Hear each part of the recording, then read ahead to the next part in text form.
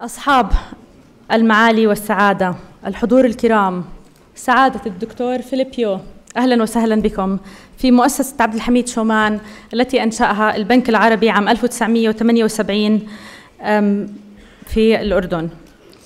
ونحن نستكمل حلقة ثانية من برنامجنا الذي يهدف لاستضافة أبرز الخبرات العالمية والشخصيات الملهمة في مجال التنمية والتطوير، وهو برنامج بدأناه مع رئيس الوزراء الماليزي السابق الدكتور مهدير محمد العام 2015.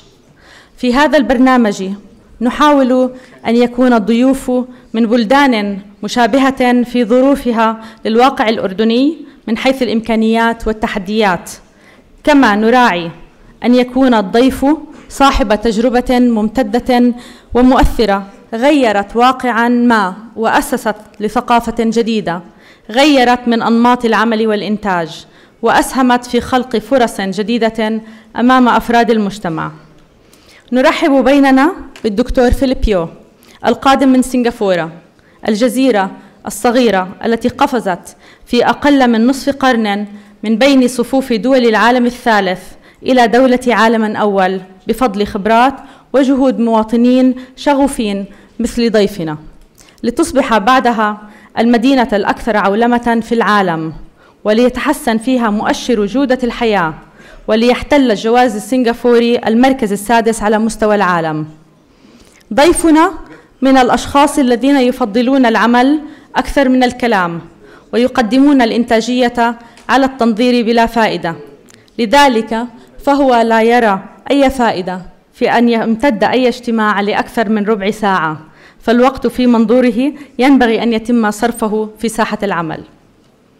يعرف ضيفنا بأنه المسؤول الحكومي الأكثر نجاحاً في سنغافورة، وقد ساهم بفعالية في قيادة اقتصاد بلاده نحو الازدهار والتقدم من خلال ترأسه مجلس التنمية الاقتصادية، وعلى مدى قرنين عمل على إنعاش قطاع الصناعات التحويلية وتشجيع الخدمات الموجهة نحو التصدير، وبناء المؤسسات الصغيرة والمتوسطة، ودعم وتطوير المشاريع وتشجيع الشركات الناشئة. لعل عمله الأهم كان بوضع خطة كبيرة بالانتقال ببلده نحو الابتكار، فأشرف على إعادة تشكيل المناهج كاملة من مرحلة الطفولة وحتى المرحلة الجامعية، موجها إياها نحو استدخال دراسات العلوم التطبيقية، وخصوصا في الطب الحيوي والصناعات الدوائية والتكنولوجية. في منظوره يتلخص التطوير والتنمية في مسارين لا ينفصلان أبداً، وهما التركيز على البحث العلمي وتطوير رأس المال البشري، وقد التزم بهذين المسارين طوال حياته العملية. فالرجل الذي بدأ حياته موظفاً بسيطاً في وزارة الدفاع لفت إليه الأنظار بجرأته في اتخاذ القرار ورؤيته الثاقبة للمستقبل، ما جعل رؤساءه يقدرون مواهبه وإمكانياته بمنحه مزيداً من العمل والمهام والصلاحيات. من الصعب أن نتحدث عن مجمل السيرة العملية لضيفنا، ولكن يكفي أن نتذكر أنه ساهم في إعادة تشكيل سنغافورة لتصبح مهداً للابتكار. أكثر ما يميز ضيفنا نزاهته وجرأته في اتخاذ القرار، وانحيازه المطلق لسلة الأهداف الموضوعة، ورؤيته بعيدة المدى التي قادته إلى التركيز على الإبداع والابتكار والشباب كروافع للنهضة والتنمية المنشودة. في كل موقع شغله كان شغفه يحمله نحو الإنجاز، وأن يضع بصمته الخاصة في ذلك الموقع، فهو دائما يتحلى بإيمان كبير بأن ما يقوم به صحيح، وأنه سيحدث فرقا واضحا في حياة مجتمع. الحضور الكريم، يطرح الأردن اليوم شعار الاعتماد على الذات للخروج من الأزمات المتلاحقة التي عاشتها المنطقة خلال العقد الأخير، والتي أثرت بشكل سلبي على أداء الاقتصاد الأردني وعلى خطة التنمية بمجملها. إن تطبيقاً جدياً لشعار الاعتماد على الذات يمكن أن نستلهمه من نجاح التجربة السنغافورية، ومن العمل الدؤوب الذي قاد فيه الدكتور فيليبيو مشاريع طموحة وضعت بلده كعلامة فارقة في الاعتماد على الذات ونجاح التخطيط لمشاريع تعد قيمة مضافة للاقتصاد الوطني. الحضور الكريم، رحبوا معي بالدكتور فيليبيو.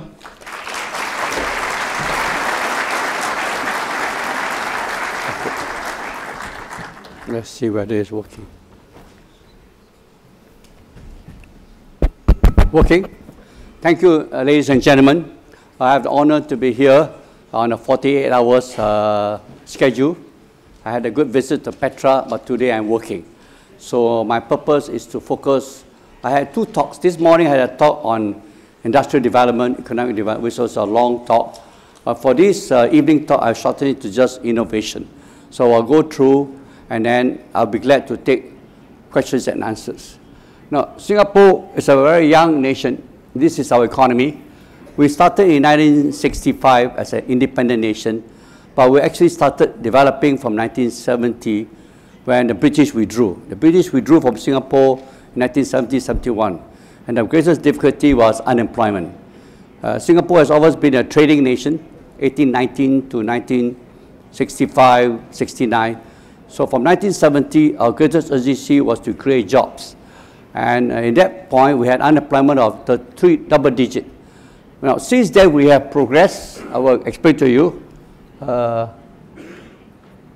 So Singapore has gone through 5 phases of development. The first phase in the late 60s was creating jobs, any job, to give our people employment. So the most important job was labor intensive. By 1970s, we tried to focus on skills, higher value, more good for our younger people. So we also supported with technical training, vocational training, apprenticeship. So they help us develop our skill intensive. By the 1980s, when I joined the government in the economic side, my previous job was defense. We focused on capital intensive industry. Since then, we have grown to the 1990s, where we focus on technology. So there I focused on industrial clusters, of which there were 6 clusters: electronics, chemical, precision engineering, and biomedical, and 2 other areas, but mainly 4 to 6. In the 1990s, we tried to develop a cluster. A cluster of industries means a full value chain, from the development to the final product, especially in the component business. Then in the 2000, I took a responsibility to go beyond economic development. I took charge of all the research. I created an agency for science, technology research, and focus on what I call a knowledge-based economy. This is my focus today, because knowledge is important to us, innovation. So the most important factor in a knowledge-based economy is human capital. And a knowledge-based economy requires young people, young men and women, to train to the highest level. So in 2001, I launched a program to send out 100 young boys and girls overseas for 9 years. 3 years of bachelor, 1 year of internship, 5 years of PhD, funding for 9 years, basically in the STEM, science, engineering, biomedical, and mathematics. So these are the young people. I send them out. They are selected from the best kids. We have 40,000 babies a year. The top 1% is only 400. From the 400, I select 100, and I send it overseas. And we call them guppies. They are small fish. Someday they become a big fish. So the young man there is a PhD, Stanford and Berkeley in chemistry. The pair of twins MIT PhD in genomics. The young lady there, UK and Stanford in neuroscience. A young Muslim girl there is in medical, what called bioengineering. These are our young people. They're selected from the best, brightest kids at high school. They must have perfect scores. Below perfect scores, they are out of the race. Then, now, as a young nation, we have only 40,000 babies. So the key is for us how to borrow, how to kidnap talent from our neighbor. So the first girl is a girl from Malaysia, PhD in physics, Cornell and MIT physics. The second girl is from Shanghai, chemical engineering from Cornell, PhD in Stanford. She focused on energy. The third girl is from Hong Kong. She studied in UK in biomedical sciences and a PhD at MIT on bioengineering. The boy from India, Carnegie Mellon, computer science, and then Stanford PhD. For the young men, for example, they are only given 3 years to do their bachelor. They are exceptional students. They jump into the second grade. The young man, a bachelor's degree, master's degree in computer science, economics minors in 3 years, GPA 3.97. He's a bright kid. And then goes on to Stanford, he has PhD. His specialty is augmented reality. Every one of these students I personally interview. I know the scores, I know the GPA. I mean, I even know who's your friend. The young girl from Vietnam, we sent her to Illinois to do chemical engineering and a PhD at MIT. All these young people come to Singapore at age of 13. They do high school, 4 years, what we call grade 9, 10, 11, 12, and they are selected in competition with the Singapore students. They're equally same standards. When they reach 21, at age of 21, before their PhD, they're given a Singapore passport. Now, human capital for a knowledge-based economy, especially in the sciences, is a long gestation period. The young lady is from India. She went to Imperial, we sent her to Imperial. She does an MBBS PhD, a medical degree with a PhD, so she'll become a clinician scientist. The young lady from Vietnam, she went to UCL and a PhD in Oxford. Their same batch, 2005, they came to Singapore 2005 to do high school. And after high school, they finish at 2009, they go to bachelor, PhD. They come in at 15 to 18, high school. They do the bachelor here. Let's see, sorry. Let's see. So 3 years of bachelor, that's all they're allowed to. They have to do very well. And then they go on their PhD. After a 1 year break, they get 2 lab rotations in Singapore. Then they go on to postdoc.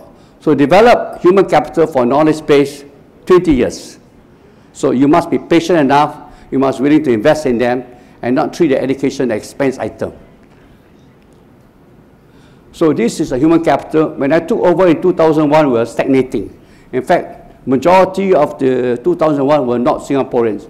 So I came up with a goal that I want to have 50% of my scientists Singaporean and 50% non-Singaporean. So we take scientists from everywhere. Today, I would say we have healthy numbers. We have a fairly sizable quality. Now, to fund these young people, you must put money, you must put capital. So we set a target that we will spend up to 2.5% of GDP on research. So the government policy is that we should spend 2.5% funding, put aside to fund the research because we have spent the money educating the young people. Now, what's the outcome? The outcome of this knowledge-based economy is licensing. Some of the research they have done. Revenue for licensing is not key. The key is to create new startups. Startups is a challenge. Although they are scientists, they are well educated, they may not have management skill. So the challenge for startup is not ideas. How do you set up a business? How do you manage a business? There we need more management skill rather than just scientific skill. There we try to borrow or hire professionals who know to run companies. And patent filing, we pay for the patent filing.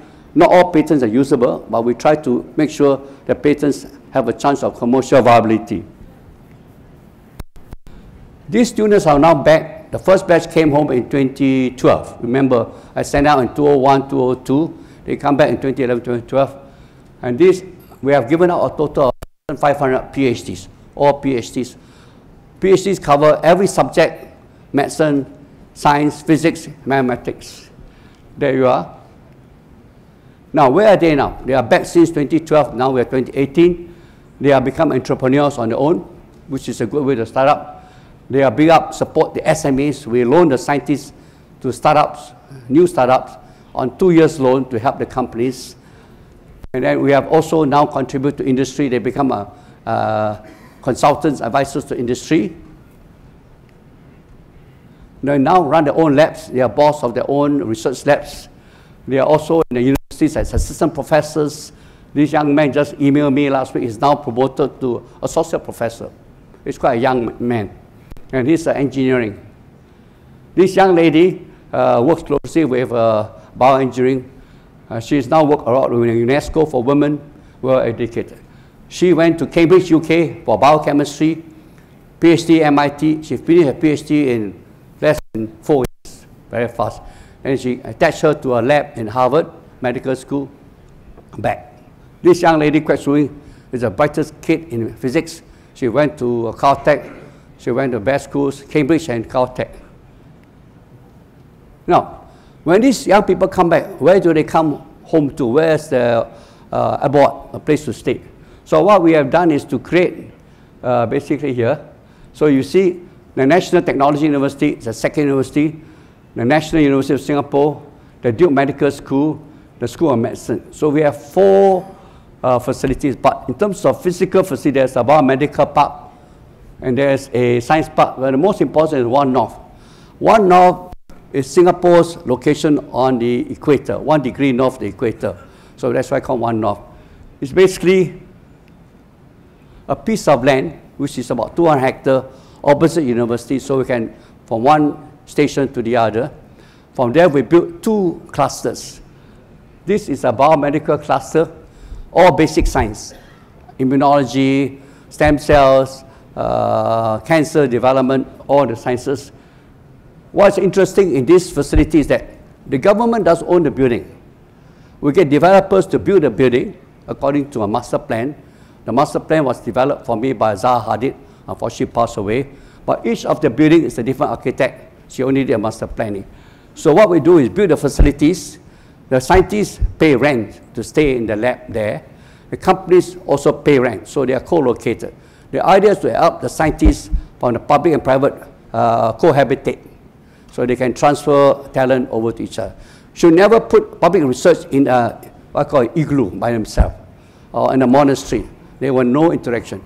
Here, the labs do not own the building, they are tenants.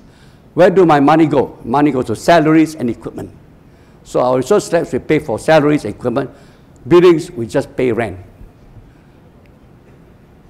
Fusionopolis, the biomedical science equivalent to US called NIH. So what we have to do for the physical sciences, NSF equivalent, is the Fusionopolis. There, because I have a subway station below, I go up, and there I have basically for all the physical sciences, basically semiconductor, new materials, data storage, wireless communication, all in the same location. We have about 500,000 square feet, if you use square meters. Biomedical, we have 350,000 square meters, 300 square feet. Here they are more because they are more compact. Again, every building is different. You do not see the monotony of the same building design. We want every building to have different architect. They compete to do the job. Then the media people want to be near because media is information, IT. So the television people, the broadcast people relocate next to us, 16 hectares. So you look at Biopolis, 18, 19 hectares, Fusionopolis for physical science, 18, 19, and 16. So together I have less than 60 hectares. So I still another 140 hectares of green land. Now, these young people come back, they are now in the different labs. You will notice 50% of my scientists are women. Same pay, same advantage. In fact, Singapore boys have a disadvantage. They have to serve military service for 2 years. So the girls go to college earlier. The boys come back, start college later, but they have the same terms and conditions. All the sciences, they all go to the top school. They apply to the schools of their own. I do not interfere. They have to apply to the top schools. There's a list. They have to get admitted to at least 5 top schools. Then they decide where to go. If they're in UK, they must go to US. If they're US, they must go UK. We spread them out. These are young people now running a lab. Now, these posters are advertisements, newspaper advertisement. When you do this advertisement, their friends, their family, their parents is marketing them. So in a sense, in some countries, they market footballers. We market scientists. Now, once the scientists are home, they research how to encourage them to do startups because we don't want them to stay in a lab just for a lab forever. So my agency, which is Spring, we are responsible for national standards, responsible for productivity, and we are responsible for innovation for growth. We fund growth. So we have support mechanisms for startups. We have accelerators. These are companies specializing in guiding the scientists how to start a company. Money is not a problem. Problem is expertise in setting up the company. Then we have grants. You give them grants, proof of concept, and proof of commercialization. Proof of concept, we give them 200,000 US if it's a good project. The panels are independent panels. They are not official. They are scientists from local and overseas. They judge the projects. They give them a fund of 200,000 for the proof of concept. If the proof of concept works within a year, year and a half, they can apply for grants of proof of commercialization. There they get up to maybe 600,000 US. So if you're a good project and a good support for manager, you can get about nearly 700, 800,000 US, which is a respectable sum. And then the government can take equity. My agency, I can take equity of 1/3. Now the condition of equity is the equity helps them to raise other equity. But the moment the company wants to go commercial, the moment the company feel they are capable, we withdraw. My purpose is not to make money, but to give them credibility. Because assuming we have put equity there, we must have done homework. So this is the approach I thought we useful. For startups require not just encouragement, not just manager expertise, but need money. So there, my agency provides capital and value added. Partners, we encourage companies to invest in them, both locally or abroad, more locally, and then they launch the startups. Then in equity, I provide equity up to 1/3, but I don't interfere. So they take equity, they go to the banks, they go to other companies to raise some money, and this we've been practicing today. So today I would say that we are doing this for the last 10 years, since I took over in 2007, and these are some of the companies.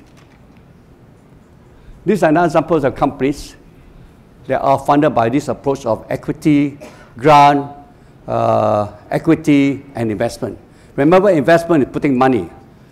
That's putting a project money. Equity means taking a stake. So we have three approaches. One is grants, which is non-refundable. Investment is also non-refundable. Equity, we can withdraw. These are some.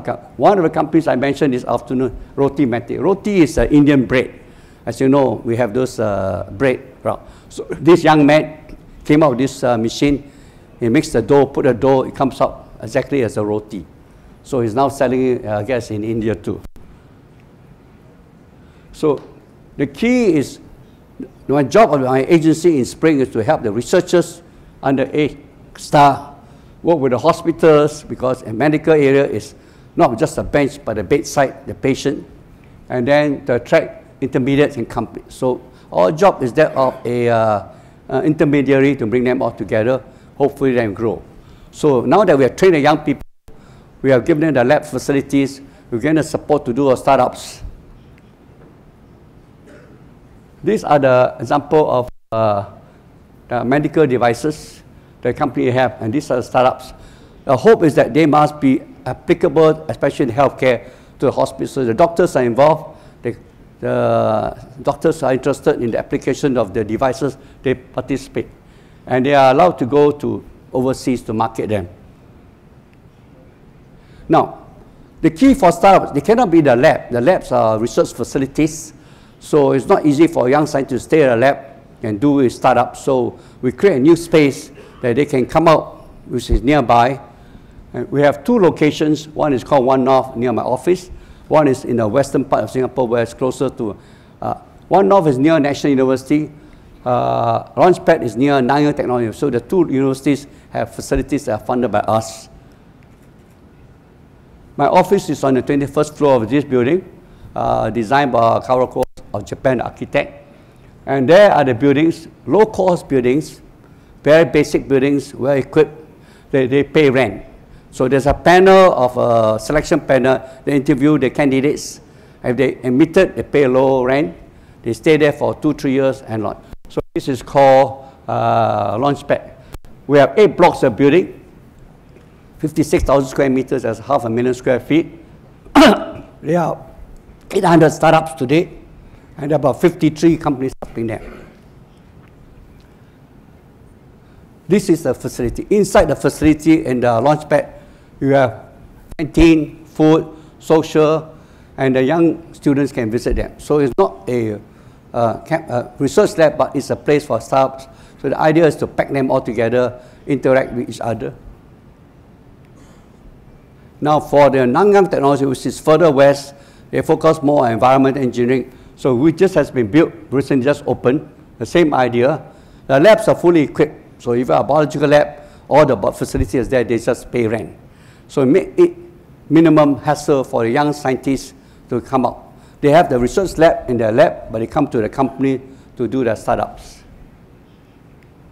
That's it. Thank you.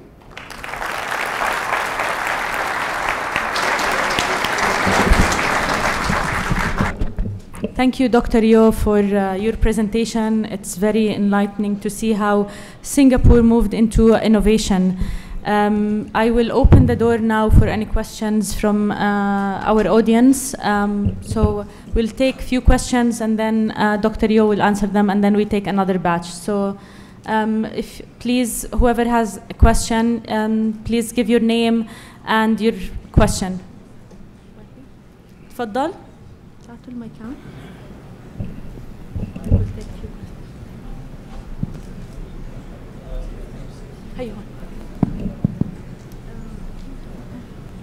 Thank you. بس توقف إذا ممكن وتعطينا اسمك. My name is Hamza Jaradad. I would like to thank Dr. Yao for his presentation. In fact, I'm an economist, and I would like to know a little bit more about the economy of Singapore and how it moved to this high per capita GDP. As we know, Singapore is a very small country, very small market. What's the main driving force of this growth in the economy, in the technology, and in per capita GDP? Thank you, sir. Should we take a few questions? Okay, first? sure. Okay. تفضلي. Write it down. Okay, and then. Okay, I'm Hanan Malkawi. I'm from Royal Scientific Society, Jordan. In fact, what you really presented, nurturing the young scientists starting from the high school, and you are taking the cream of the cream, the most elite, right? And probably then also at the university, you're taking care of the curricula itself, how they really are achieving so much in, starting from basic research to commercialization and patenting. So I would like really to know this process. And the other question, what about the other students? I mean, do you have like catch-up programs for, other students that maybe if you really give them the chance, they might be really innovative also? Sure. And do you have any students from our region, the Middle East? Because I could see they're all from around. Our neighbors. Yes, thank you. You can write your questions here. Okay. Maybe I answer the first two first. You want to answer now? Yeah, okay. okay, طيب خليه يجاوب بعدين ناخذ كمان أسئلة. Okay. Please go ahead. The first question is that we have no market. We have only 5.5 million people, but we are located in a good location where China, India, a regional market. Even ASEAN alone is 600 million. So what we have done in Singapore is to invite companies, investor companies to come to Singapore to use our facilities. So the government of Singapore, which I explained this morning, was that we put infrastructure, they're building electricity, water, they just get the key, they open the factory. We can move our factory in 24 hours from San Francisco, transfer the equipment by 747, move it in and run. But this company have 100% ownership. We do not allow people to say you must have a local partner. That's not.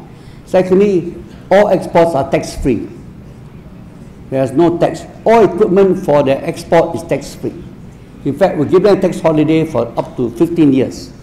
Why do I give tax holiday? If they don't come, there's no tax. When they come, they create jobs. There's a lot of indirect tax. So indirect tax is more valuable than direct tax. So when you have indirect tax, they pay payroll, they pay employment, they rent facilities, they buy utilities. So indirect tax is a greater impact than direct tax. Now, why are the tax important? Because if a company comes to us, it's a major investment to come all the way to a far place. Why should they bear the burden of to buy equipment, pay tax? And so the Singapore government approach is that we are in the hospitality business. It's almost like a hotel. You come in, you do your business, you pay hard cash, better still US dollar, and you do your business. And all sales export is tax-free. So they can sell to China, India, they pay no tax. The money accumulates in Singapore. So Singapore becomes a US dollar financial center. See, by encouraging companies to come to Singapore, use the money, we become a banker by default. On the sciences, in Singapore, our school system is a very different system from most countries. We started to change in 1979. From grade 1 to grade 6, a young boy and girl has only 3 subjects. 4 subjects. One is mother tongue. That means you are Chinese, Mandarin, you are Indian, you learn Tamil, you are Malay, you learn Malay. The 3 subjects are science, maths, and English. No history, no geography, no confusion. So for 6 years, solid science and maths.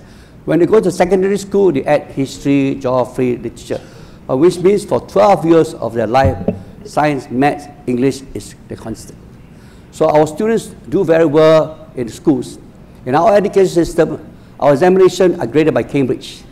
We pay them to grade, we don't do ourselves, so we're impartial. So Singapore students, when they finish our high school, can go to any school in US or in the UK. Our standard is high. Now, young Singapore students at grade 10 is equivalent to US high school in the US. So our system is high. Now, granted, I give scholarship for science and maths to the top students, but the other students can also catch up. So the students who are not so smart, they can go to Polytechnic, which is a 3-year program. They do the Polytechnic, they do well, top 10%. After a year, they can go on to universities. So the support for the base of population is still there. But the top 10% give them a role model, that the students who work hard, they sweat up, they can go anywhere in the world. So that's the answer. That's تفضل. Thank you, Nadala says. I was just wondering, on your path to build what you have successfully built, did you encounter any governmental obstacles, bureaucracy, corruption, ethical aspects, or legislative aspects? Because without these, I'm sure it would be quite a challenge. Sure. And the other thing, in your quest to build an intellectual capital in the country, was there a parallel effort to build an emotional intelligence capital or an ethical capital, loyalty towards the country, to ensure that they represent Singapore in the best way, so that they don't create any negative stories that will deter investment from Singapore? Thank you. You take a second one. Yes. تفضل. Thank you very much, Dr. Bowie. I would like to ask you to comment on the impact of this journey of Singapore on the distribution of income. Thank you, sir.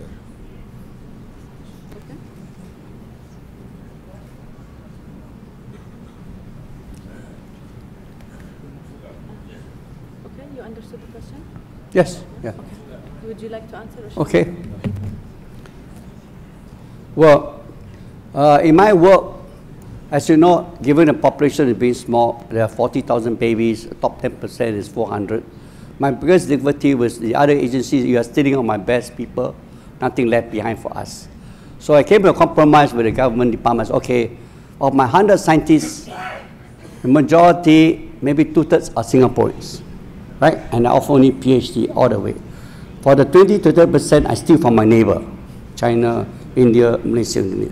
So that makes the reduction, competition for capital, human capital less. Obviously, in developing plan, I have to spend money. But the advantage is that in my research funding, my funding is on 5-year basis. So once I get my budget, nobody dare to touch my money. So I'm free to operate. So yes, there are, on the young people that were selected, they come from the top high schools. So the key for me is to encourage the principals, the teachers, that we want the best young people. And most of the young people come from low-income families. What I do in my scholarship is that if they come from rich family, I don't give them scholarship. There's no need for me to fund as well. If they are low income, poor but smart. These are the people I value. So if I want to discriminate about income inequality, why should I give scholarship to a son or daughter of a rich man, no matter how smart? So my scholarship priorities, if there are two competitors for one scholarship, the lower income kids get an advantage. Discrimination against the rich. So differential income is a reality because when we first started, we were equally poor. Today, there is a problem because, as you know, if you come from a good family, your chances of success is better. So the chance for us to how to make sure that the low income are not neglected. So the government find ways and means to give funding to the low income. And one of the things I do, I try to select students, bright students for the low income. And usually bright students for low income are not spoiled. They don't misbehave overseas. They get GPA of 3.97, not GPA of 3. In fact, my minimum score for my students, minimum 3.8. In America, 3.8 is very high standard. So the students must work very hard, keep it as standards. If they don't meet the standard after 1 or 2 semesters, I can terminate the scholarship. Every semester they submit their results. I go through the results with my scientists. Why are these students studying elementary 01, biology should be 301. So we scrutinize that. So we, in a sense, is that it's taxpayers' money. Our response is to make sure they take the study seriously. They are not on a holiday trip. Does that answer you? The other question? Only 2. Yes. Yeah. تفضل ورا. تفضل. لا. Good evening, sir. I am proud to talk in Arabic. May I have someone to translate? They will translate. Okay. مساء الخير، أنا عمر شيشاني، أمين سر جمعية المخترعين الأردنيين سابقا. بدي أسأل الدكتور على التحديات اللي واجهته قبل تطبيق البرامج في بداية حياته، في بداية قبل تطبيق البرامج، شو كانت التحديات الموجودة عنده؟ السؤال الثاني أو الشق الثاني من السؤال، مستقبل البرامج هاي بعد هسه، شو سنغافورة تتأمل إنها تصير؟ لوين بدها توصل سنغافورة بعد هيك؟ هذه كمان شغلة ثانية. وسؤال شخصي شوية، شو حققت لشخصك دكتور يوب؟ Can you repeat the first question? شو هي التحديات؟ What were the challenges faced before starting these programs? Thank you. Thank you. Personally. No, as a, Okay. the second one. بدي اخذ من ورا بليز اخر حدا على تفضلي وقفي.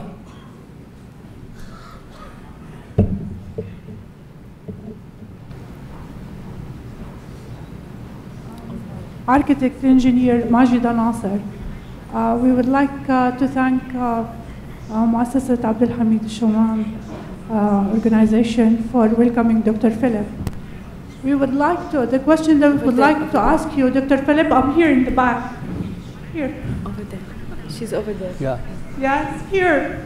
Thank you that you noticed. How we can benefit from your experience as a role model of success story for what had happened in Singapore, from the diversity that you have from languages and religions in Jordan, since now we have the refugees crisis, that we have too many refugees in Jordan.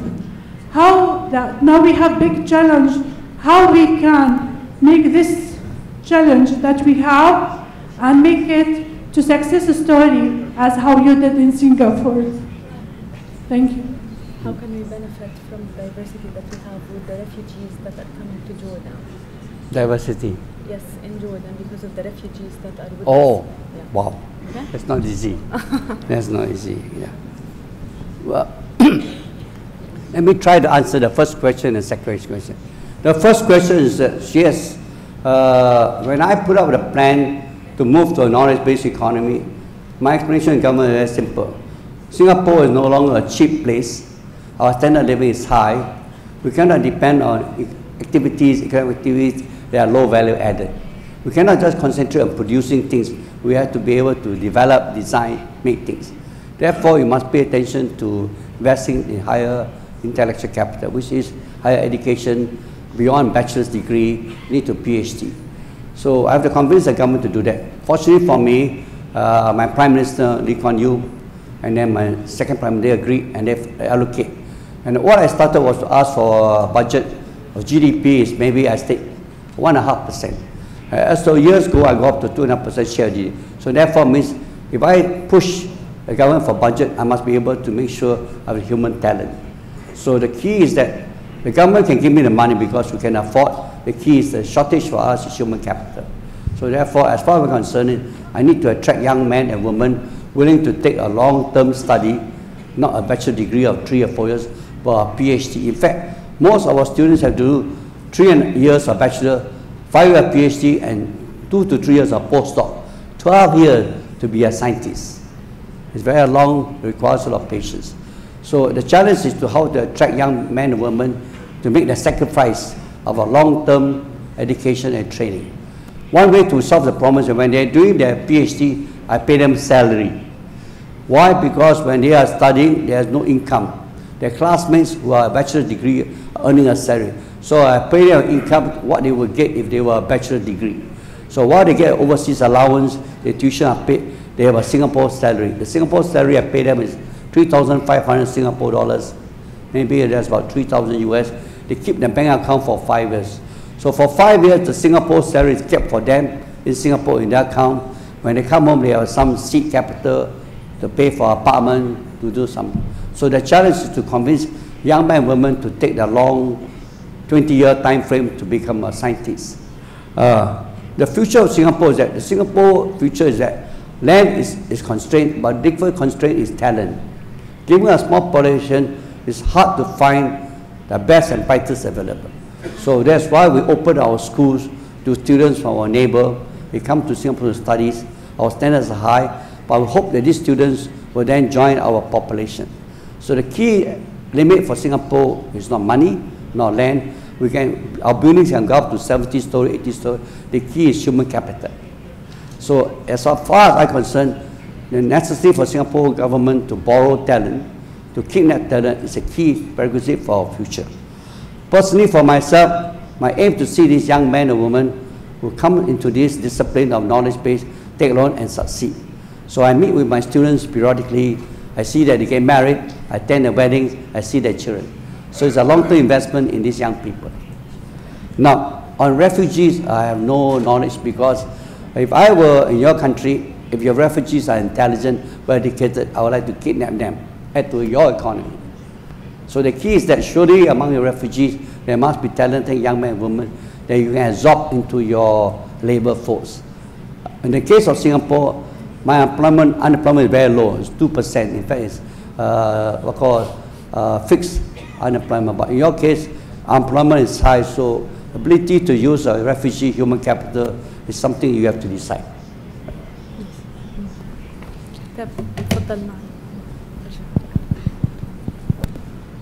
My name is Mohammed Hamdan and I'm an educator. المايك. Yeah, working. Yes, okay. Yeah. My name is Mohammed Hamdan and I'm an educator, and the education system is admirable worldwide. I have no question on that, and what you have presented to us today proves that going for the top cream of the Singapore population is the way for human resource development at its highest level in the best universities all around the world. My question is demographic indeed. Okay. You said that you'd have 40,000 babies a year out of 5.5 million. This is a rate of growth of about 0.7%, less than 1%. Well, if I subtract the foreign workers, the population is 3.5 million. So it will be 0.5%. Yes. It's half of 1%. Yes. Now this is a demographic issue, which is of concern. It should be. Sure. Do you have any strategic planning for this in the future? Okay. Because on the other hand, the expectancy of life is growing all over the world. So in Singapore, Same. it must have really gone up. So on the other side, you will have the elderly people who are growing and who at one point of stage will not be productive. Yes. So what are you planning for this in the future, sir? Okay. When we started our economic development in the 60s and 70s, we have big families in the old days, 5 kids, 7 kids. So the government started a program in the 1970s to encourage people to have small families. 1 child, 2 child, incentives and disincentives. Today we realize that that incentive has backfired because now the young people are getting married later. They are going to education, longer period of education. So the average young girl, lady in Singapore marries about 28. The young boy get married around 32, 33, which means their productive period is quite short. But the government has come with policies that if they are able, if they can afford, we give them subsidies for larger families. The minimum is preferably 2, even 3. So if you are a scientist or a doctor or a lady person, if you are working, you can hire a domestic help to help your family. The cost of the domestic help, annual cost multiplied by 2 deducted from the lady's income. So there are incentives. Secondly, we subsidize the help child care. So ways and means to encourage. Our aging population is a concern. Today is about maybe 15%. Japan is about 25 to 30. So the key is that today people are living longer, they're healthy. So encourage people to work longer. We should not retire at 55. It's too young. We retire at 65. The retirement age in Singapore now is 65. In fact, we have taken away a limit. They can work as long as they're healthy. So these are means to choose and turn. The other way is to import talent. So we encourage professional people to come to Singapore. They can become green card. They can become citizens. So the idea is that to supplement our talent population, we must prepare to borrow or steal. تفضلي ورا.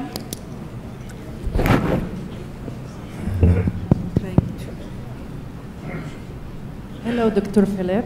I'm Samar, and I would like to say that when you concentrated at the first of your speech about education and how it's really important to invest in people and in young people actually.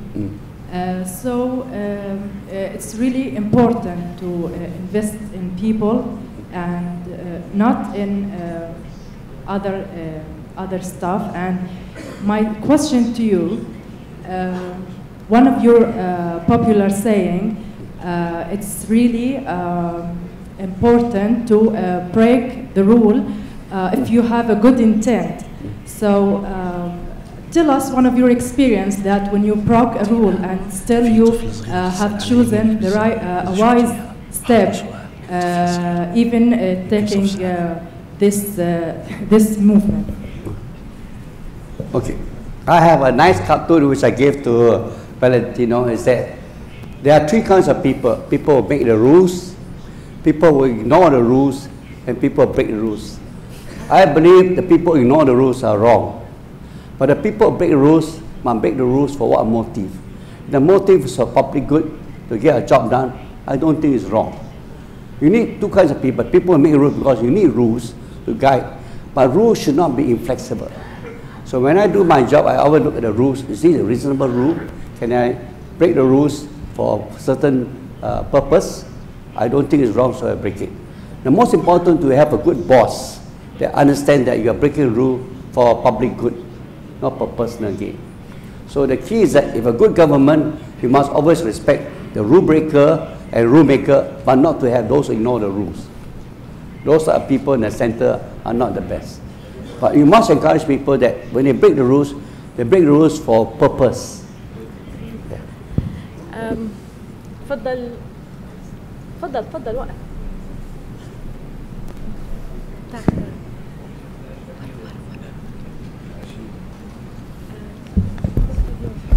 Good evening, sir. My name is Muhammad Salama. I'm an electrical engineering graduate from Jordan University of Science and Technology.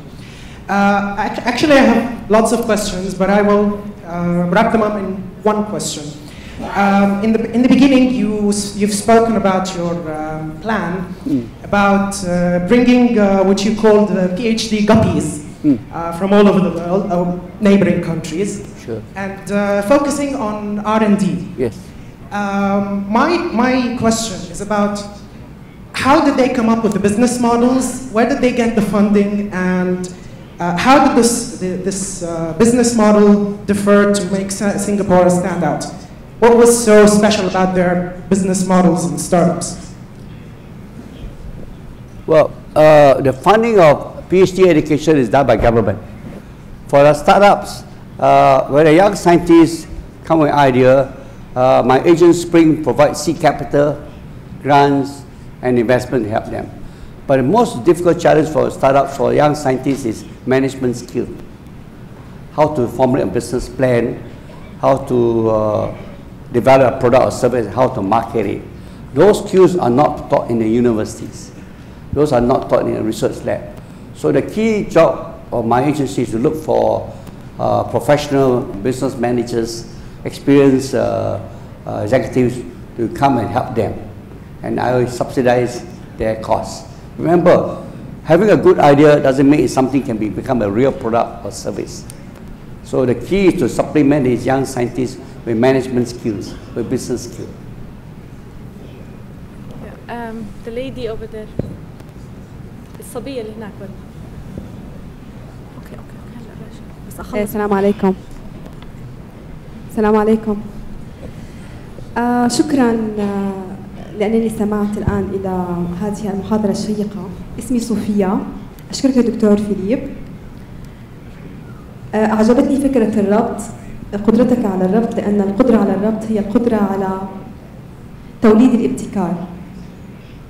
وسؤالي، هل ممكن تبني فكرة بحث طرح حديثا بين ألمانيا والأردن ولكنه نجح في الأردن لم ينجح في ألمانيا، لأن الأردن هي عبارة عن بيئة اجتماعية ساعدت في علاج اضطراب طيف التوحد للشفاء منه عبر هذه الدولة العربية النامية كما يعتقدون عالميا، ولكنه ساعد على حل هذه المشكلة لأطفال تعالجوا بين ألمانيا في الأردن.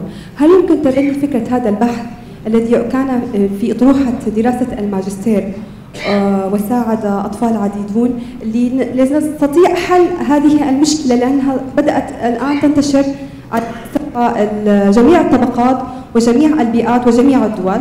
وشكرا. Well, let me try to take. Autism is a challenge because, for example, we realize now we are better at detecting autism. So we are now able to detect autism as young as maybe less than 2 years old. Now, once you detect autism, there's a range. The ability is to how to find remedial treatment. So autism, in terms of treatment, is more clinical than basic science. Although the science of autism is that it could be a genetic cause of autism, but most of the doctors focus more on the rehabilitation of autism. There are many, in Singapore, there are government and private funding for autism research, but most of the research is still more academic rather than clinical, because in the clinical area, ability to treat is quite a challenge. In fact, I would say that in the US, there are many what called advocacy groups for autism that tries to help the young boy or girl to get through.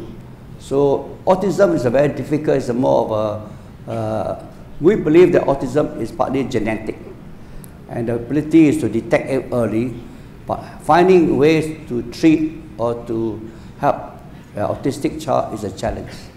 So I don't think it's basically pure medical. It's really more of how the family copes with treating the young or helping the young boy or girl.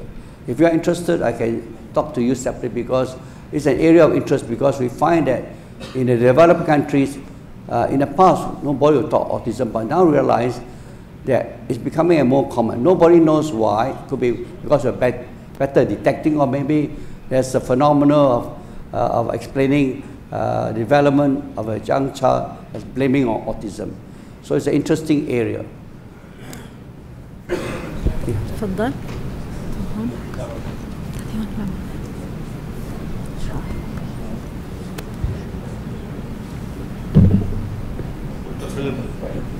Thank you very much. Thank you.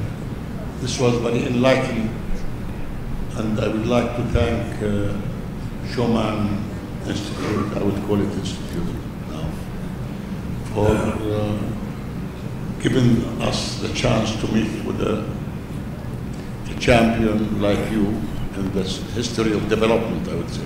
Thank you.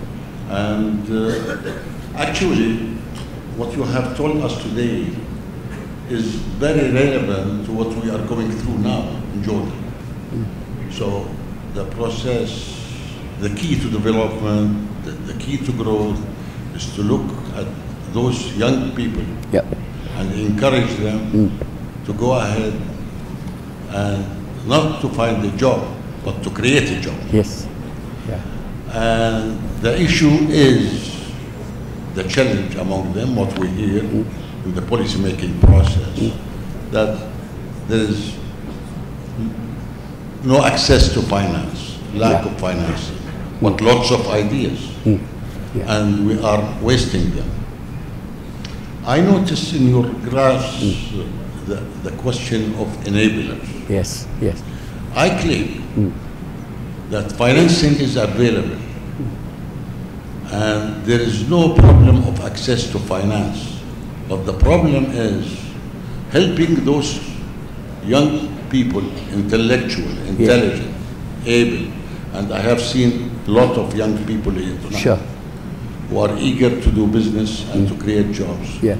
But where they are not really enlightened in the process of how to formulate the project, how to assess it, how to present it. Yes. And I noticed that in your blocks of work, the question of enablers. Yes, important. And could you elaborate a bit? So, and what do you suggest that we should do at this stage? Okay. Thank you. Well, I mentioned that being a bright scientist, having an idea, doesn't necessarily mean it's commercially viable. What most young scientists do not have the skill is how to formulate a business plan, how to develop what is a good product or idea to really, what does the market want. So you need experienced people to help guide them. What we do in my spring is that we hire people with experience, preferably people with experience in the business, executives, and bring them to help these young people. And we pay for these enablers because knowledge is one thing, experience is not available when young. So these experienced executives provide business advice, business advisory, how to structure your company, how to go to the bank to borrow. What we have in Spring is that we provide funding through 17 banks. We do not provide loans directly. We go through the banks. Every loan from the bank, we guarantee 50%. So the bank at worst lose 50%. But because these banks are approved by us, they process the loan, knowing that in a default, I bear 50%. But the difficulty for the young scientists, somebody must help them draw up the business plan. Someone must draw up the financial plan, and then how to do it. So that is very important. So the enablers are important. So the biggest challenge with us is we are short enablers, so we borrow enablers, we hire enablers from abroad. We go to America, UK, whoever is experienced, bring them on contract, 1 year, 2 years, 3 years to help. So that is a job of my agencies to find enablers to help these young scientists. But the most important in the young startups, you must provide the facilities for them that they don't want to buy. So in those startups that you have, all the equipment are there. If it's a biological lab, the clean lab is there, equipment is there. They just pay to rent. So it's easier for a young man or young lady to start a startup in a facility where everything is ready. So it's almost like renting a space, renting a lab, renting the equipment. So that asset facilitation is important. Firing and advice, business advice is important. Now, if you have good advice, if you have good facilities, it's easier to borrow money. Okay, yeah. تفضل. رح أحاول أخذ أكثر.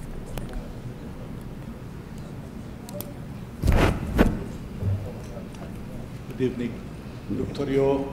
We highly appreciate your presence in Jordan, as well as we do appreciate your valuable presentation. Sir, we live in an environment in Jordan quite different than that in Singapore. Sure. You don't have troublemaking neighbors as we have here. You don't have people like us who like to bring expatriates to farm our fields and housemates to work in our homes. We have a lot of problems, but we have the enthusiasm and the willingness to be as well as you. Sure. In the past few years, Singapore was always representing a prototype which we must follow. Would you please advise us about a recipe which we may follow here in Jordan for progress? Thank you very much. Well, I am here as a guest. My name, by the way, my name is Azmi Zorba. Thank you. Well, I am here on a 48-hour visit and as a guest of the Shoman. So my knowledge of advising you is impossible. But what I would say that I visited, I met with young people this morning from different universities arranged by Shoman. I visited your University Jordan. I visited Hussein Technology Institute. You are very interested young people, both boys and girls. So the key is that how can government give them the support? And you have a sizable population. You have about your own 6-7 million people, definitely more than Singapore. And the young people are quite capable. Today I saw in a lab, because I went through all the projects they presented to me, short trip, I was quite impressed, they're capable. So you have advantage, human capital. You have more human capital than Singapore, for sure. You don't have to kidnap, you have it here. So the idea is basically you have to formulate your own plans. I guess Minister of Planning, Minister of Industry, Minister of Finance have to sit down together. Maybe what they should do is form a working committee of them and the young people, rather than a working committee of old people and all old people. The young, experienced senior servants sit down with the young people that I met this morning. Maybe they come up with a plan. Yeah, the young are more willing to take risks, and the future belongs to them. Okay. بدي أخذ تفضل. السلام عليكم. نرحب بالدكتور فيليب وبتمنى انه يجاوب على هالسؤال. احنا في عندنا معضله بالاردن زي مشكله البيضه من الدجاجه ام الدجاجه من البيضه. من يقود في سنغافوره؟ التعليم يقود سوق العمل ام سوق العمل يقود مخرجات التعليم الجامعي؟ وشكرا. Okay. Okay. I explained this morning. Yeah. Let me change. I explained this morning that in Singapore, the economic agency works closely with the ministry. So when I was chairman of Economic Development Board, the two presidents and also the chairman of science, the two presidents of two universities serve on my board. Why? Because it's my responsibility to create jobs. But I have to create jobs where the skills are available at the university. So the university and us work together. For example, for the pharma industry, manufacturing, I need chemical engineers, I need chemists, I need expertise. So I sit down with university and say, look, these are the people I need, this is the estimate number I need. Your job, university, to train these people. So the responsibility, job drive education. The most important for any young man or woman is to go to university, come up and get a job. So the responsibility of our government not just to educate, but also to place them. So in a sense, in Singapore, the economic role drives education, which is quite unusual in most countries, because you assume we give them education, they get a job. It's not true. Which means we have very little room for poets, jokingly, very little room for, so we are very much on hardcore technology. there is a handicap that we realize, so we now try to diversify. But the key is that economic mission drives education. تفضل مازن. لا شمال قبل. Thank you very much. And a small comment and a question. Sure. The comment is, first of all, of course, His Majesty the King from a long time has been very interested, of course, in Singapore and has visited several times. And we are very proud that this relationship is now going to be cemented with a new ambassador going to Singapore very, very soon. So we're very proud of that. Second of all, I'm very proud that you and I and Valentina, we are all associated in the same fellowship together. Yes. What I'm really interested in was what you started with, which is labor. Because I believe that in Jordan, our biggest challenges, and should be in any country, is when you have high unemployment rates. And this is something, as a gentleman said before, the regional situation has put a lot of pressure on our economy. I would like to ask you, for instance, you touched upon it in the beginning, and there's no single formula. How would you suggest that a country can do? Because technology and startups, from every 7 startups or 8 startups, 1 company makes it. Yes. And how many people they employ isn't very large. It's not labor intensive. Sure. For labor intensive, you have to have a certain economic environment and certain formula. Yes. I would very much like to hear your opinion about a country when you have high unemployment rates, what it is that you can do is so that you can decrease that in a short period of time. Okay. Thank you.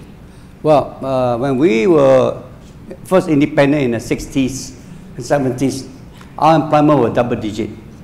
So the government, as far as the Economic Development Board, which was formed in 1961, to create any labor demanding jobs. No job is too humble so long as the worker can find a job. So which means you should not discriminate. So long they are not polluting, so long they are not wasteful, it's important to create jobs. And in most cases, over time, the jobs will upgrade. So give me an example. In 1990, the Indonesian government invited me to help them. So what I came up with a plan was that for me to help Indonesia, Jakarta is too far. There are islands around near Singapore that belong to Indonesia. An island called Batam. I have it in my this morning's slide. So I told the Indonesian government, give me a piece of land, 500 hectares, allow me to bring in labor-intensive industry which are clean. So what I did was produce the components in Singapore, which was more capital-intensive, more skill-intensive, send all the products to assemble in Batam. In less than 2 years, I created 100,000 jobs. That's it. And I repeated this same formula in 1994. The Vietnamese government, as you know, they are communists. They were our enemies. They came to my government and they asked to see me. Can I help them? So what I did was to go to Ho Chi Minh. I told them, I want 500 hectares of land. You provide the land. You provide the electricity and roads. I will create a job. So today, now there are about 7 industrial parks of Vietnam, of which the Vietnamese own 51%. The Singapore party owns 49%. But all the jobs are all local. But again, they start with labor-intensive industry. Any industry that is light and clean. Because over time, any nation will upgrade. You will go from labor to skill capital. So you must be patient enough that so long as the industry is clean, there's no reason not to encourage them. So if I were you, if any young company start up with labor-intensive, I'm also prepared to give them tax holiday. Why not? And what I did in Indonesia was say, what I did with the Indonesian government in 1994 was that if I bring these companies to Indonesia, you should not tax them at 35%. They will not come. First and foremost, your market at that time, they were making electronic goods, there's none. So you should allow them to be able to not to pay tax for 5 to 10 years. Secondly, was in the case of Indonesia, they had a rule that all investments from foreigners, they must have local partner. I say that makes no sense because the local partner has nothing to contribute, right? So why do you need a local partner? So they made a waiver. So in the case of Batam, even in Vietnam, local partners are not required. The key is not ownership of the company, but who's creating the job. So these are the fundamentals, which is quite different from most countries because if you have a market, I agree. But as far as I'm concerned, we focus on export. So in the early days, Singapore exports was TVs, Singapore exports was radios, a very labor-intensive industry. Today, we don't make any product. We make components, we make semiconductors, we make chemical ingredients. So we move away from finished because our cost is no longer cheap. So if you start with a humble beginning of labor-intensive industry and soak up labor, you will actually progress, provided you keep the skill training. Because when you bring in labor industry, they are not very high skill, but as you progress, you can. So someone asked me, is it possible to collapse? There are 5 stages in the shelter. Why not? There's no reason why you cannot collapse from labor to knowledge, maybe in shorter period, depending on your manpower talent. Does that answer you? Well, not really. Yeah? Not really, because okay. we have free trade agreements. We have free trade agreements with America. Good. With Singapore. Okay. With Europe. Yeah. With Turkey. With some Arab countries. I mean, our neighbors, we have access to 140 million consumers. Good. Just between Egypt and Turkey. We have all the incentives that you just mentioned. Tax incentives. Good. Free ownership. Repatriation of funds. Capital. Correct laws. Safety and security. But it's still, you know, and you have these free trade agreements. I mean, we are a huge market. Sure. But still, we still have that labor problem. And this is why I asked you that question. I mean, what you mentioned, we have. Okay. But it's still not pushing. Okay. And I thought maybe you have a magic wand or something. No. What we did was to create an agency called Economic Development, whose main job is to market, to attract companies. Someone has to go out there and hustle. Someone has to go out there to try to bring companies in. You cannot, because you have all these free agreement, people will come. So what we do is we are very targeted.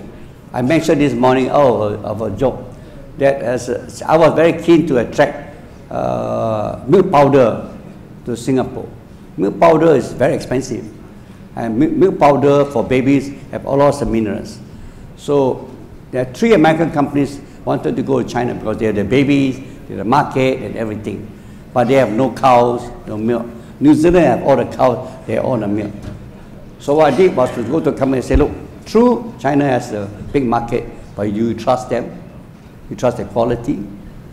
So they came to Singapore. Today, one of the biggest exporters of milk powder. I have no cows, I have no babies. So, but it requires people like me to do the work. You cannot leave it to agreements. You need people who can hustle. People who can sell ice cream to Eskimos. I need to take more than one question at one Sure, time. yeah. معلي كنت انت بدك تسأل سؤال وبعدين برجع لكم هلا بس رح ناخذ أكثر من سؤال مرة واحدة. لا معلي أول بعدين. Thank you, Dr. Yo. My name is Muhyiddin Toq. I'm an educationist. Yes.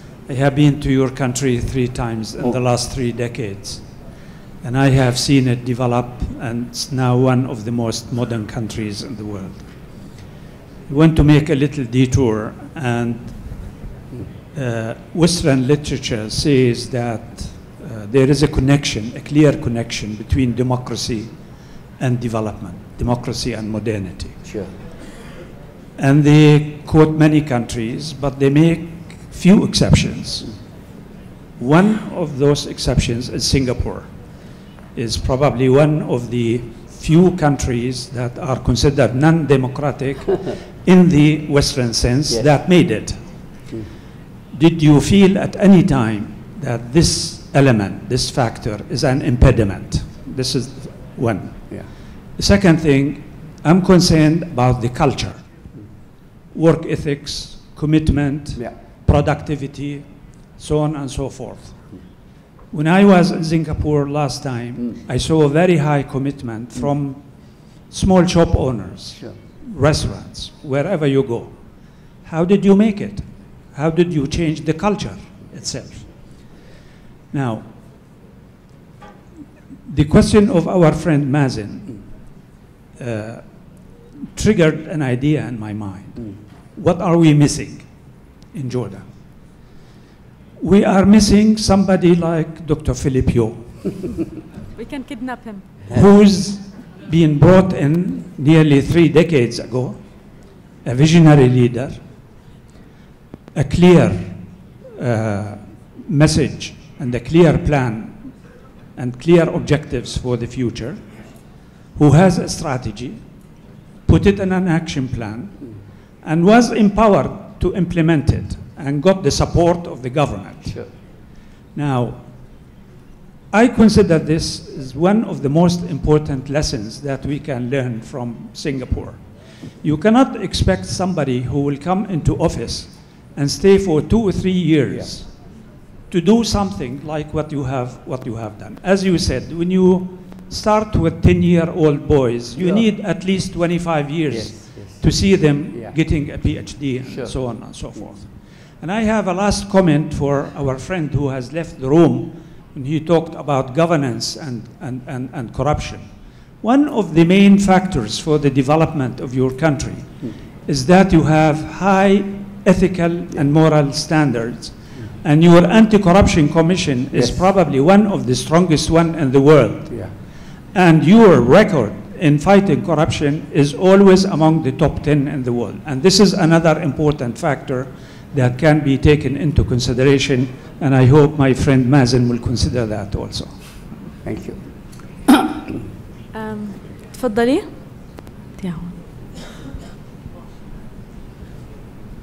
Hi, so my name is Judin Baldin. I'm studying in the King's Academy. I'm champion for UNICEF and ambassador for Zen. Okay.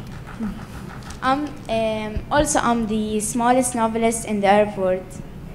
So, from the third word in 1965 to the first word today, to recount the great words that Lee Kuan Yew tell us in his memories, we had no other possibilities than success. In front of us, a lot of work, less resources, and so little time.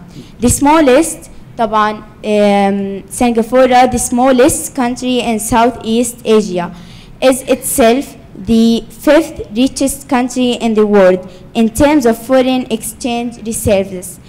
I believe this can be reflected reflected in the country, and so I would like to ask you, if you were to choose secret of success between education, industry, and tourism in a priority list, how can you order it to maintain a healthy and balanced country? And do you know, there is anything impossible in the world? Singapore can do it, can't do it.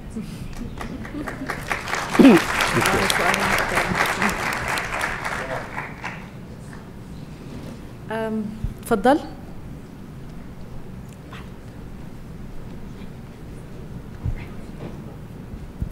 السلام عليكم ورحمة الله. دكتور فيليب يو، كيف لفت الدكتور فيليب الأنظار له عندما كان موظفا في وزارة الدفاع؟ السؤال الثاني، إذا كان الدكتور فيليب صاحب قرار في بلد كسوريا تم تدمير بنيته التحتية وتهجير شبابه، ما هي أهم خطوة للنهوض بهذا البلد؟ بدي أخذ من ورا. تفضلي، لابسة أبيض، وقفي. Hello, my name is Noor Sultan. My question is about Singapore. I read that it's one of the biggest spenders in military industries. Can you please tell us a little bit more about the ethical aspects of the military industry in Singapore? Do you think about it, or is it only about creating jobs and technology? Can you tell us a little bit more about it? Thank you. تفضل. لا تفضل. هاي هنا حدا يعطي المايك.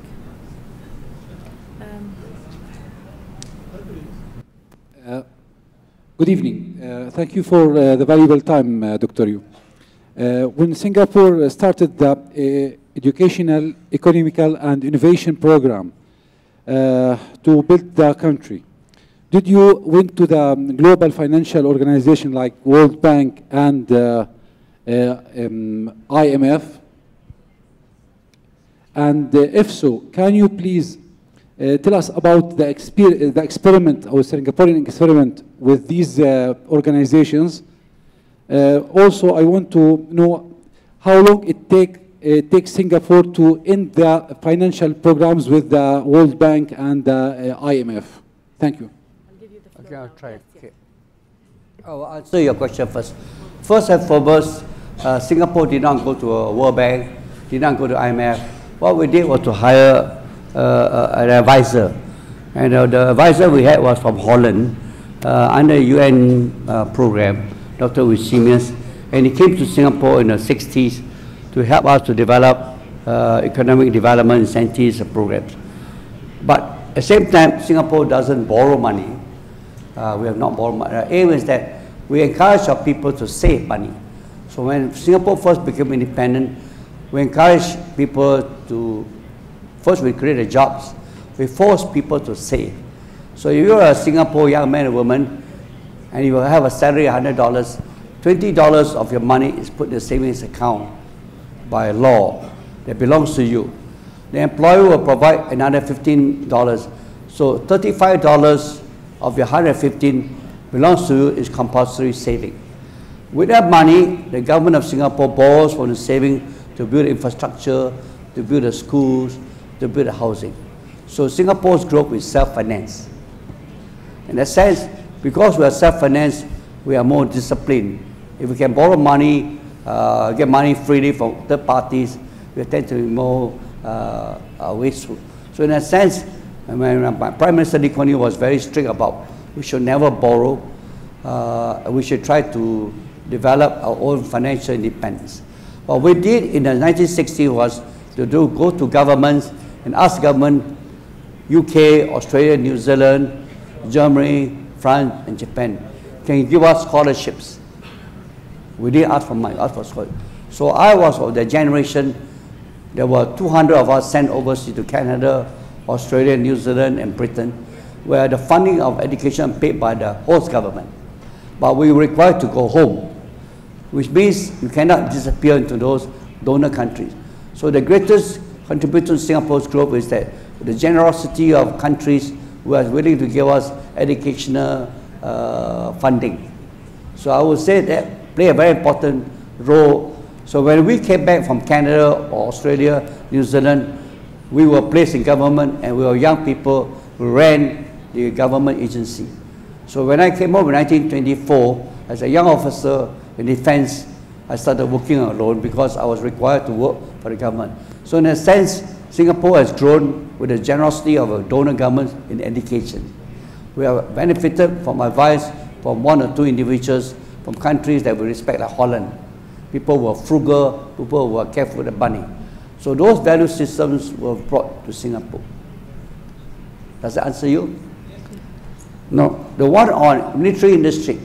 One of the things we did in 1965 when we became independent, in 1965, the first company we created was the defense industry. The idea of the defense industry helped to create jobs too. So when I was involved in defense industry from 1970, we tried to make as many of the defense requirements locally. Today, I would say that in our neighborhood, we are the only country that can make a whole range of ammunition. We can make our own tanks. We can make our own warship, except aircraft. Aircraft, we don't have volume. We buy the aircraft, we modify the equipment, we modify the software. So we are able to use the defense industry for good. Now, in military procurement, in most countries, the military officer buys equipment. It's very dangerous. In Singapore, what will happen? All military equipment purchases are done by civilians, independent of the military. So the Army Chief, Navy Chief, Air Force Chief can specify what they want, but the decision of buying equipment, selecting equipment, dealing with suppliers are done by civilians. So it's separation of temptation, because we are not the user. Because if you are Air Force Chief, you specify what you want, the company will try to encourage you to buy that product. So in a sense, Singapore doesn't suffer the corruption problems of military countries around. Most countries, military officers are involved in buying equipment, so they have a personal benefit. Singapore is very strict. So when I was a young officer in defense, My job was to make sure the military officers do not interfere in the procurement process. Our procurement process is very careful, very thorough. The military officers to study, this is what I need, and then that's it. So secondly, because we run a conscript army, there is no room for temptation. Everybody is a soldier. We do not encourage professional army because professional armies always end in military coup in Thailand, in Indonesia, in Myanmar. From our experience, it's better we follow the Swiss model. Every person, every male is a soldier. So therefore, the values of defense is a public responsibility. In Singapore, every boy has to serve a military service. In my time it was 3 years, now it's 2 years. After 2 years of military service, they save and reserve for 15 years. If you're an officer, for non-officer, they serve 10 years. So we have kept the country stable and peaceful, but separation from professional army to citizen army. Procurement is done by civilians, never military. Does that answer your question? Yes. Are you going to answer any of the questions here or just? Yes. Your questions are very broad, so let me explain. I will say that the education role is very important, but at the same time, we have to train the right skills so that young men and women have a job. So the approach to Singapore is that not everybody should go to college, not everybody should go to university. So what we have now is for every 100 young men and women, only 25% go to university. 35% go to polytechnic, and the other difference is vocational. And in a sense, we borrow the German model. We borrow the English model for university, but so we have a population of 3.5 million. We have only 4 universities, and all government. Secondly, all schools in Singapore are public schools. There are no private schools. They are same standards, they are high standards. If you cannot cope with your public school, you must apply to be released to a private school. Private schools, you pay expensive, but you don't have the same quality. And teachers are very highly paid. Teachers in Singapore are possibly the highest paid in ASEAN. So you pay your teachers well, you have high standards of public education. There is no reason to have private schools. We have private universities because we want to diversify, so we invite INSEAD to Singapore. Singapore runs a business school in Singapore, 400 students. We have a Technical University of Munich in Singapore, running bachelor's and master's in engineering. We have a Duke Medical School working also on medical. So in a university level, we have public-private partnership. But at the elementary and secondary, all are public schools. Okay. I'm going to take a question from the back. Yes, go ahead. طيب تفضل المايك وبعدين برجع لكم هناك ورا. Dr. Philip, to start with, I thank you for being here. My name is Ghazi. My question is related to ICT, cyberspace in particular. As you are working in the innovation and improving the ranking of Singapore, it's amazing to know that Singapore rated #1 in cybersecurity. And you know, the cybersecurity index is based on 5 pillars. One of them is technology, the other one is R&D. Then you have the collaboration between interagencies. So you cannot be better in technology than the United States or have more money than the United States. With your society being formed from at least 3 subcultures.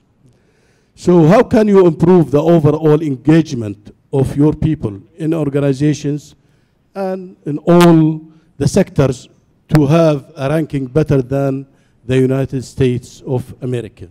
This is actually amazing to be #1 while the United States comes in the second place next to you. So my question is, how can you break down the boundaries of these subcultures, the 3 subcultures you have, to form some kind of a hybrid culture that forget all the barriers within these subcultures and you know, prove to be they are the highest in the world concerning this global security index. And you know, with the cyber security, it impacts all the sectors, all the verticals, all the services, and it's a global problem. The cost of these cybersecurity attacks is in trillions now. So how could you manage in a small country to be in the first place? Thank you very much. I'll try to answer you. Wait, maybe I'll finish the one more first. than one question. تفضلوا ورا. تفضلوا الاثنين رافعين ايديكم جنب بعض. تفضلي. تفضلي. وقفي بس. I'm Ranim Shoman and I'm a student at Jubilee High School. Firstly, I would like to appreciate your time here, and my question is, what has Singapore done for students that has no talent at science, such as a sport talent, a music talent, writing talent? Okay. تفضل أخ. تفضل هون معلش تفضل بس حدا يعطيه المايك بليز.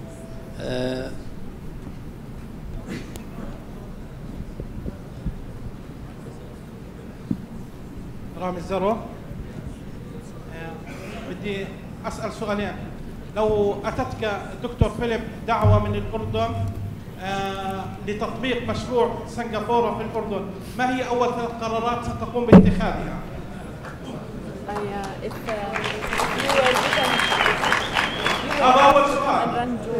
You were asked to come and run Jordan. What would be the first 3 priorities? طيب معلش بس نسمع. السؤال الثاني، في الكلمة التعريفية للأخت الفاضلة قالت أنك أكثر اجتماع 15 دقيقة. هنا في الأردن 15 ساعة وبعد هيك بيحكوا لك ايش؟ بنكمل ايش؟ بنكمل بكره. شو بدنا نصيحة تعطينا إياها لمسؤولينا عشان الاجتماعات هذه؟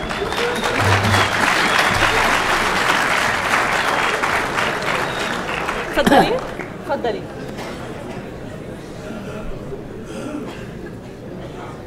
أنا سوسن. اللي بدي أسأله كثير من الأمور أو المؤسسات بتنجح بسبب شخص واحد. لما دكتور فيليب يتقاعد شو اللي راح يصير حتى يكون في هناك استمرارية للعمل الكبير اللي قمت فيه؟ الشيء الآخر، كيف تتعامل مع الحكومات المتغيرة؟ لأنه ممكن حكومة تدعمك وحكومة ثانية ما تدعمك، فكيف تقدر تضمن إنه الشغل اللي كويس اللي عملته يكون فيه له استمرارية؟ شكرا. طيب بدي آخذ آخر بدي آخذ آخر، معلش أخذت وقتك أنت، لو سمحت خلينا تفضل ورا. تفضل آخر السؤال يعني تفضل. Good evening. Good evening. It's amazing what you've done in the past, but if you want to look to the future for a minute, if you were to repeat the same experiment in Singapore, your area of expertise, going into the future in the age of AI, in the age of disruptive technologies, no barrier to knowledge whatsoever, the lay of the land has changed a lot. Sure. For aspiring economies as ours, looking at Singapore, we cannot aspire to repeat your experience. We have to do our own experience in a changing environment. Yeah. What would you do if Singapore were to start now? What would you do the same and what would you do differently? Wow. Thank you. بدي آخر سؤال. تفضلي من هون. My name is Yara Mar'i. I'm a medical student in Jordan University of Science and Technology. I want to thank Dr. Philip, and you are warmly welcomed in Jordan. My question is that I'm a startup, and I already done a research in environmental field. The problem here in Jordan that you have to prove your scientific concept before you will be incubated, and you have to get a patent also before you get incubated. So what are the fund resources that Singapore used to support the students financially? Sure. To prove their concepts? And for supporting the students, I want to thank Dr. Fahad Awad. He is a doctor in my university in excellence an excellence center in Jordan University. Yeah, he is my doctor. Yeah. He was supporting me. And what is the standards that the incubated or the startups who are willing to be incubated should have to make sure that their concept will be validated and the fund that they will get, they will be satisfied enough and willing to success. Maybe Thank I you. try to. Thank you. Okay. This is the last question anyway. Okay. Okay. We don't have time. Please go ahead. Okay. Maybe I'll start with your question and work backwards. I mentioned just now in the spring, we provide funding for proof of concept. Proof of concept doesn't require patents because not all products require patents. So the idea is that a young scientist or young innovator who has to submit a proposal to a panel. The panel are appointed by us from experienced people. They will sit down with the young people and see, evaluate. If that proof of concept is approved, the funding is 250,000 Singapore dollars. That's about 200,000 US for up to a year and a half. During that period, that young innovator has to submit reports, review. Now, most of the time, all plans are wrong. Because when you start work, not everything works. So we provide the funding for that whole grant period for 2 years and non-refundable. The risk that we will lose the money. If the project succeeds, the next choice is it commercially viable? Concept is one thing, but being a commercial idea or that. There, a separate panel will evaluate, see whether, and they will have to give help to the young innovator, business advice, legal advice, financial advice, how to do it. There will give them funding up to about 750,000 Singapore dollars. That's about US 650. So that funding is very carefully done. That will take proof of concept about a year and a half, proof of commercialization up to 2 years. So you must be patient. Not all ideas are patentable. If the ideas are patentable, we will support the funding for patent. But most ideas need not be patented. So the key is that in the university, the professor should support the students, help the person in guidance, but we would like to get business advisors to help him or her. Okay. Can I come back to your question on cyber security? Yes. Cyber security is very important because Singapore is a financial center. The Singapore dollar is a very strong currency. So there are 100 banks in Singapore, international banks located. All transactions are US dollars. Singapore dollar is not used for, we try to keep the Singapore dollar safe because otherwise it will run away inflation for us. So all the dollars are borrowed US dollar, they can borrow yen, they can borrow yuan. So cyber security by our money authority is very important. So the government spends a lot of effort to try to ensure that cyber security is protected. We have a separate agency for cyber security.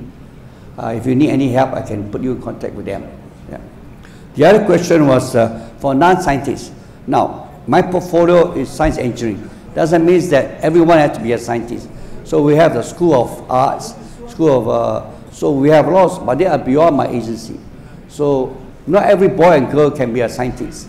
So you must provide different paths for development. So I would say on the whole, different agencies provide support for their aid. For example, in the performing arts, we have funding for the young men and women. For the School of Design, we have funding. So every young boy and girl has a different skill.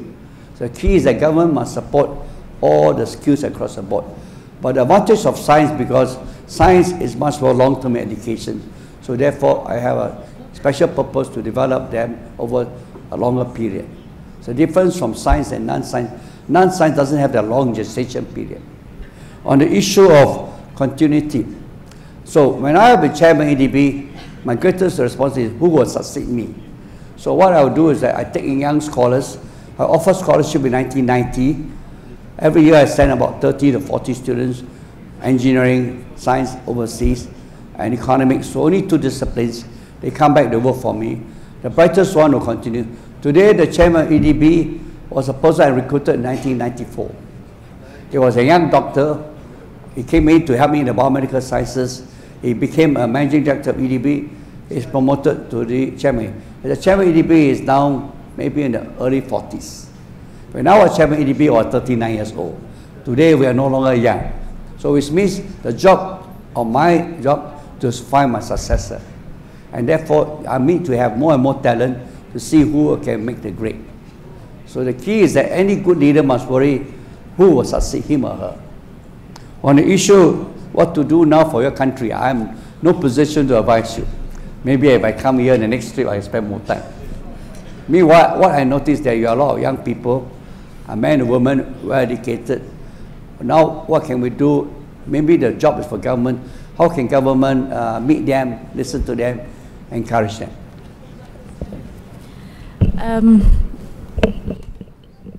بحب أشكر الدكتور فيليبيو وبحب أشكركم على حضوركم لهذا اللقاء. الدكتور يو كتير ركز على موضوع التعليم، كتير ركز على موضوع ربط التعليم بالتنمية وتطوير رأس المال البشري. أظن هدول يمكن أول أشياء لازم نركز عليهم إحنا بالأردن.